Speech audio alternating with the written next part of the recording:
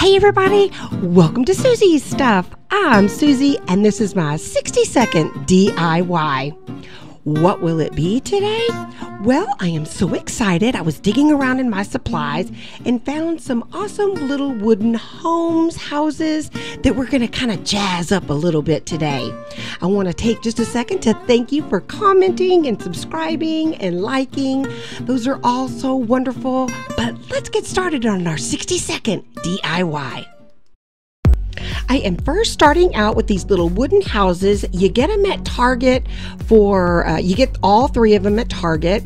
And then the rest of the stuff is from Dollar Tree. Some window clings, some lavender, and that white shoe polish.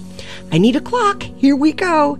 So for winter, I had taken some of those snowflake stickers and boy, did they stick. I had to kind of really get those off and it kind of left a little gooey residue. So I'm not going to use the shoe polish because I don't think it would cover it as well just because of that residue stuff. So I just grabbed my white acrylic paint and did one coat just on the top surface of the little houses. I love these little chicks that are from the window clings from Dollar Tree. I already used the truck in another video, but I'm just taking some little, the Purple Elmer's glue stick and just sticking those right on. How cute are they? I love them. And then the last little few seconds we have, I took some of that really pretty lavender that they have now at Dollar Tree, popped it with just a little bit of a hot glue, and what do you think? How cute is this? So springy, so everything this season right now. I love this. It was so easy, and you can always grab those houses at Target. So grab them and make yours today. All right, and now to our second 60-second DIY. That is a little wooden cutout of a house from Dollar Tree. So everything you see here is from Dollar Tree except the fabric. I did get it at Walmart. So what do you say? Let's get a clock and get started. So I love this fabric. I've actually had it last year, but I have seen it this year. It is the cutest pattern, and all I did was just cut a little bit around it, and I am using this spray glue from Dollar Tree. It's the purple invisible. It turns invisible when it dries, and it worked perfectly.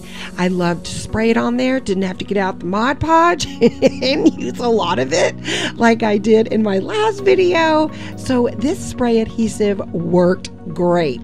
I just took my little sandpaper block and took off the excess, and then just added a little bit more of the glue to tack down the edges.